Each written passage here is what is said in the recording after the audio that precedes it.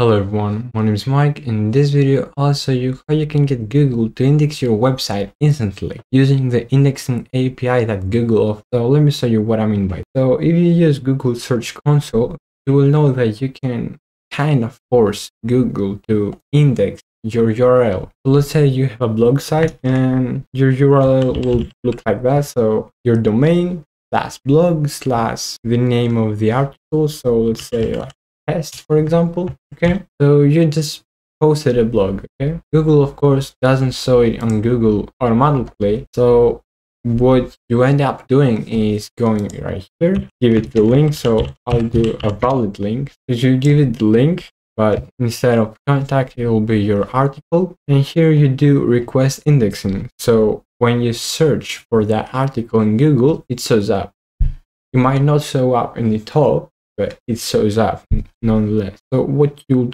end up doing is click here, request indexing. It will test it and then index the website. But what if you post like 10-20 blogs a day or even more? That's problematic. So what I found out is by using the indexing API that Google's offer, you can give it a list of URLs, up to 200 URLs per day. So yeah, I end up using Node, so JavaScript Node.js to do that, and I build a script that you can give up to 200 URLs and then it will index them automatically. But before you do that, first of all, you have to go to Google Cloud Platform and create a project, because what we need to do is, like I told you, it has a limit. But how will it know how much you have posted? First of all, you have to be an owner of that website, of that domain. So how to know that? If you are an owner, you will have it on your Google Search Console right here. But if you are, then follow along. If you are not, you have to get ownership of that domain. You don't have to own the domain. You just have to get ownership on Google Search Console. Just follow the steps it will give you. Okay, so if you are the owner on the same Google account that you use, that you have the ownership at, go at Google Cloud Platform, link down in the description on this specific link, and you'll create a project. I'll click continue. So what we need to do is get a key that has some information there. It has your client email and some other information we need to authenticate ourselves. I'll go to credentials of that project now that I created. Oh, nope, I didn't mean to do that. So for an API, we need the indexing API, and we don't need user data. We only need application data. Just to be sure, click yes, doesn't matter. Now click done.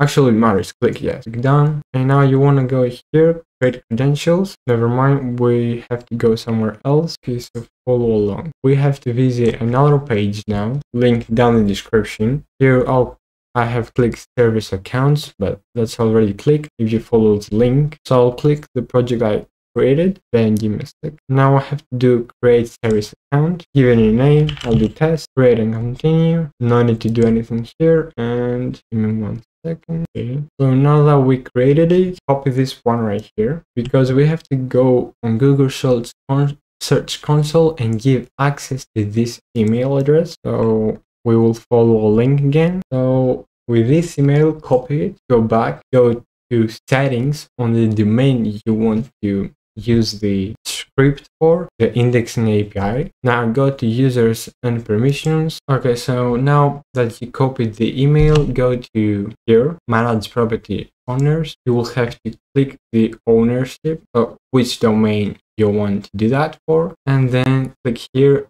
add an owner, and here you'll copy paste that email. Give me a second.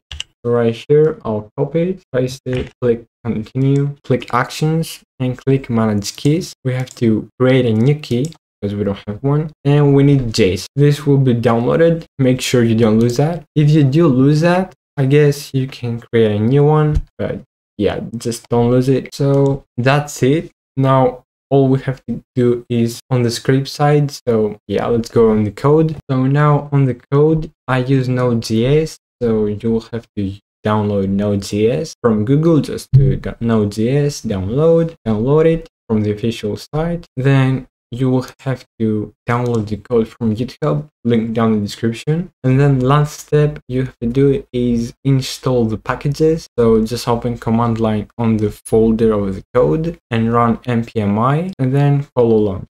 So on the service class account.json, you will have to get your JSON that you downloaded, place it inside, copy the content, and copy it on the service class account.json, and then you can delete the other JSON. Yeah, we don't need it anymore. Now on index.js, let me give you a short explanation of what is happening here. So we're using Google APIs, and we use that to authenticate ourselves. And how we do that is we send some of the data from the service class account.json, and what we end up getting is a token, and we use that access token to authenticate ourselves. And then we're using an endpoint from indexing.google API, and we post all those URLs with some information in them. So what they take is URL slash updated. This is the type of the URL. So updated means either the content is updated or it's a new URL. So yeah, and there's more types. I'll leave the API of the indexing API down in the description so you can check them out. So yeah, we're using the batch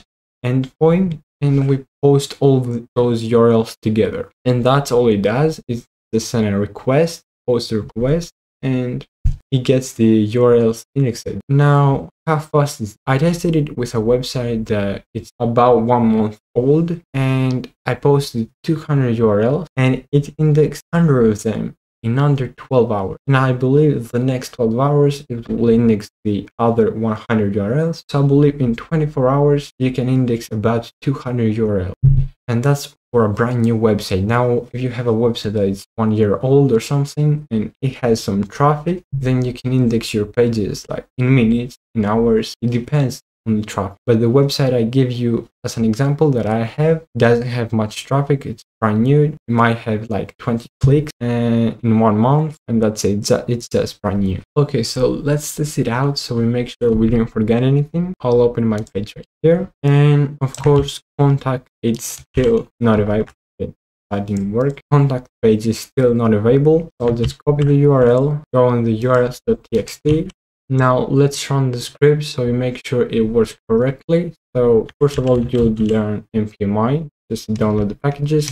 I've already done that. And now node index.js, and boom. So to make sure it works, what will you see here for each URL? So you will see this multiple times, is URL underscore updated. If it doesn't work, it will say you something like permission denied if you didn't give it the permission, or if you forgot something. If it gives you something else rather than that, please comment down below and I'll help you ASAP. Now, of course, another type that you might see is the URL underscore updated, something that says that you exceeded the limit or something like that. That's of course because you have posted more than 200 URLs. So if you do that, just wait about a day, I think 24 hours. So yeah, code down in the description. Hope you enjoyed this video. Make sure you hit that like button, subscribe, hit that bell notification so you don't miss any of my future videos, and also let me know down in the description what would you like to see next, and if you need any help setting up the script. So yeah,